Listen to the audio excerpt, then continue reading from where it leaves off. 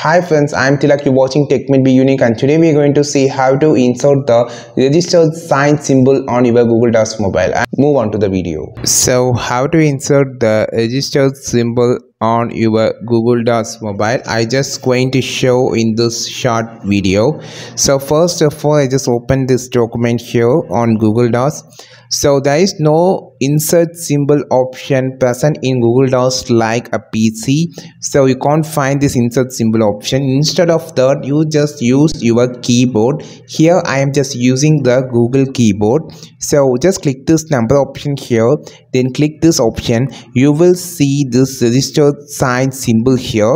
So you can just insert it like this, and then you can just select it whole and click on this A symbol, and just you can increase the size of the registered sign symbol like this. Okay, now another way of inserting the symbol, you just want to type the registered like this fully. You just want to type. So sometime you will find the registered symbol directly here. You can just use it like this also.